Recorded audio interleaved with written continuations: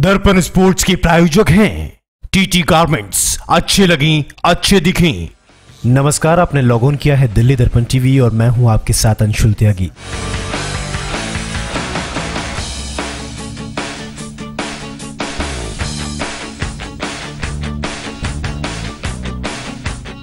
भारत और श्रीलंका के बीच हुए पहले टी20 की हाइलाइट्स आपको दिखाएंगे, लेकिन उससे पहले आपको ये बता दें कि श्रीलंका ने टीम इंडिया को कोलंबो में चौंकाते हुए 5 विकेट से करारी शिकस्त दे दी है। इसी के साथ ही मेजबान टीम ने निदहास टी20 ट्राई सीरीज का आगाज जीत के साथ किया है। इस मुकाबले में टॉस हारकर पहले बल्लेबाजी करते हुए टीम इंडिया ने 20 ओवर में 5 विकेट गंवाकर 174 रन बनाए और श्रीलंका को जीत के लिए 175 रनों का टारगेट दिया। जवाब में लक्ष्य का पीछा करते हुए श्रीलंका की टीम ने 18.3 ओवर में ही 5 विकेट गंवाकर 175 रन बना लिए और ये मैच 5 विकेट से अपने नाम कर लिया।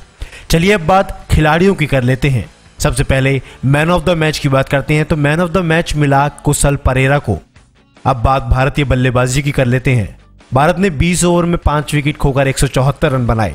बल्लेबाजी करने आए रोहित शर्मा और शिखर धवन जिन्होंने ओपनिंग की। रोहित शर्मा का विकेट चमीरा ने लिया, मेंडिस ने उनकी कैच की। रोहित शर्मा ने 0 रन बनाए जिसमें उन्होंने 4 गेंदों का सामना करा।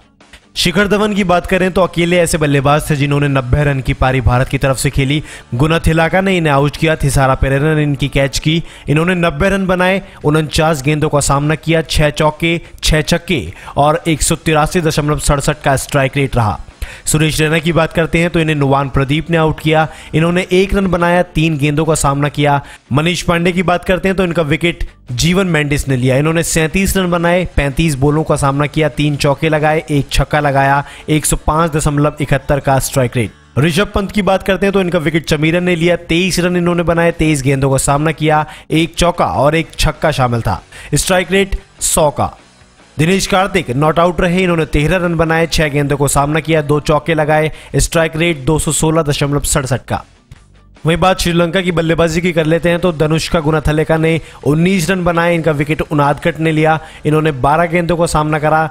कुशल मेंडिस को वाशिंगटन सुंदर ने आउट किया। इन्होंने 11 रन बनाए, 6 गेंदों को सामना किया, 2 चौके शामिल थे, 183.33 का स्ट्राइक रेट था। कुशल पेरेरा की बात करें तो स्टंप किया इन्हें दिनेश कार्तिक ने वाशिंगटन सुंदर की बॉल पर। इन्होंने 66 रन बनाए, 37 गेंदों का सामना किया, 6 चौके और 4 छक्के लगाए। दिनेश चंडीवल की बात करते हैं तो इन्हें चहल ने आउट किया। इन्होंने 14 रन बनाए, 11 गेंदों का सामना किया, 1 चौका शामिल था। उपुल तरंगा की बात करते हैं तो इन्हें भी चहल ने आउट किया। इन्होंने 17 रन बनाए, 18 गेंदों का सामना किया जिसमें 1 छक्का शामिल था। दसुन चनाका की बात करते हैं तो ये नॉट आउट रहे, 15 रन बनाए, 18 गेंदों का सामना किया, 1 चौका शामिल था। थिसारा पेरेरा की बात कर लेते हैं तो ये भी नॉट आउट रहे। इन्होंने 22 रन बनाए, 10 गेंदों का सामना करा, 2 चौके और 1 छक्का शामिल था। भारतीय गेंदबाजी की अगर बात करें तो जयदेव उनादकट को 1 विकेट मिला, वाशिंगटन सुंदर को 2 और युजवेंद्र चहल को भी 2 विकेट मिले।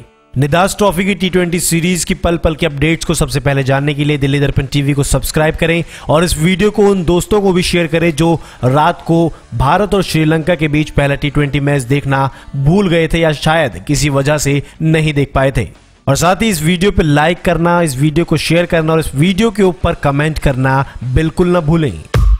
लेटेस्ट खबरों के लिए सब्सक्राइब करें हमारा YouTube चैनल या फिर लॉग ऑन करें www.delhidarpantv.com। खबरों की कवरेज और विज्ञापनों के लिए संपर्क करें इस नंबर पर।